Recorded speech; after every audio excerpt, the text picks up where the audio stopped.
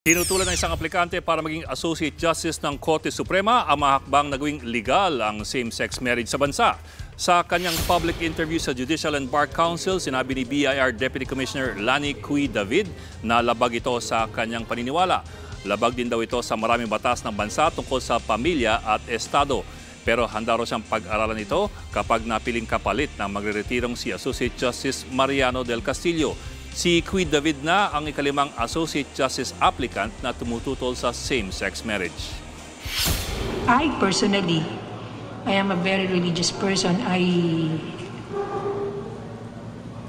will not allow that. But of course, if you are a justice of the Supreme Court and you are confronted with this situation, you have to set aside your personal belief.